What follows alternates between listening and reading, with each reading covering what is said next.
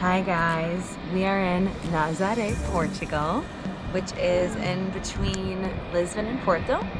It is on the Atlantic, so this place is known for amazing seafood, but above all, the biggest waves in the world. So it's the surfer Mecca.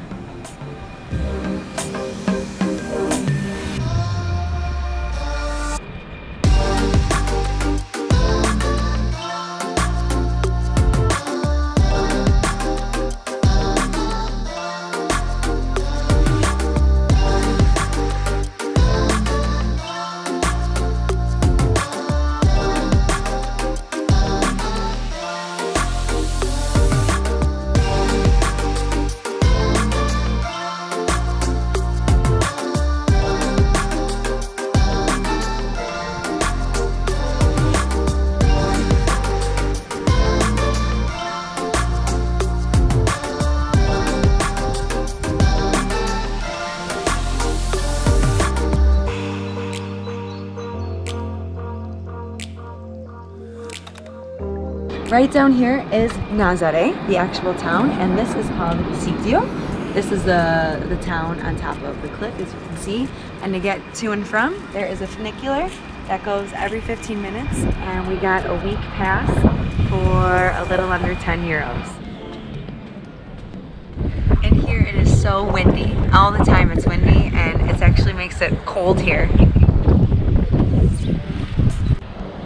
So the biggest waves don't really happen until the winter, and we're here in July, so we're not gonna see it as they are when they get huge. But Pablo and I were here a couple years ago for the World Surf Competition, and it was incredible. Now let's go show you where the biggest waves do happen.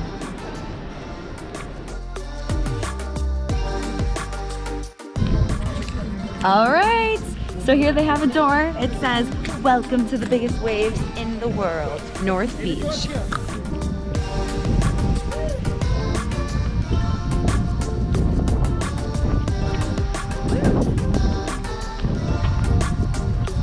So there's actually a legend with the deer here that the deer ran off the cliff and died, but the knight's horse, even though there was a lot of fog, stopped and saved the knight after he prayed to Our Lady. So this is a statue for that, and also for the surfers who dare to take on the big wave. Okay, so we are at North Beach over here, and the reason that the waves get so big is there is a massive underwater canyon right over here where the wave picks up and comes over. So this is extremely dangerous over here. Actually, when they do surf, they have a bunch of jet skis that are monitoring to make sure that nobody dies. Yes, we are here during COVID, and it is just €1 to get in, and it is open, look, 10 to 6 p.m.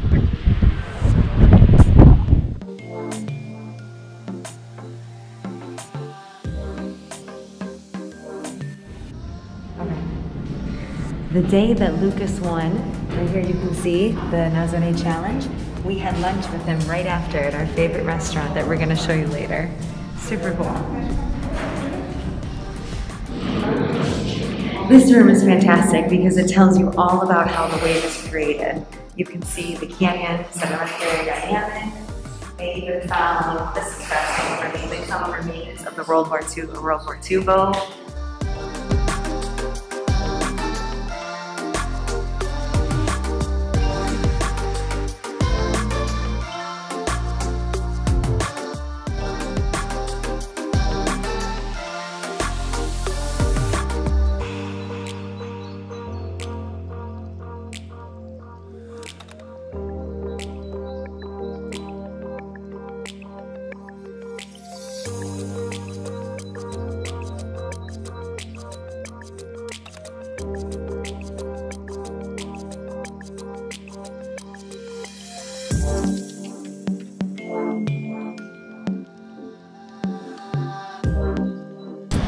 As you can see, there's nobody, basically nobody on this beach. Pablo and I went the other day and we lasted 30 minutes. It is so windy, so it's not a beach where you relax at.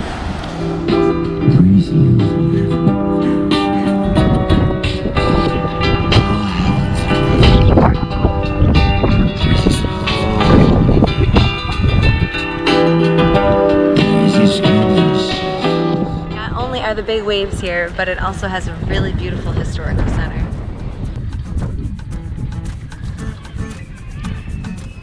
This is the legend in Sitio Nazare, where the deer jumps into the water, but the horse miraculously stops and ends up saving the night.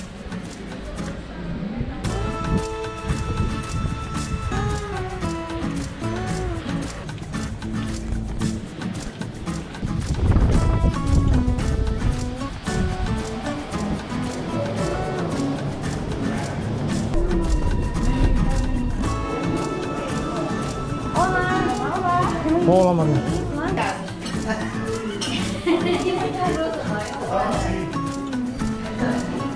My favorite restaurant.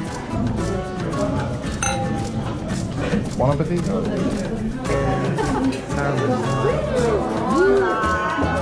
Madre mía.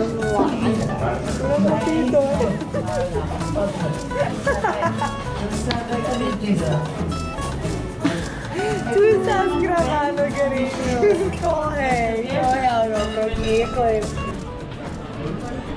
Okay, you just saw how much we ate there.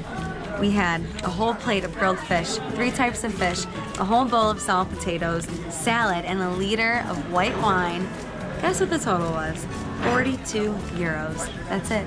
Are you kidding? In America, that would be triple the price. Amazing. This is the main beach of Nazare. You can see here. So it's a lot busier than Sitio, the town up there. And here you can rent a caseta, they call them, the, little tents for 7 euros a day.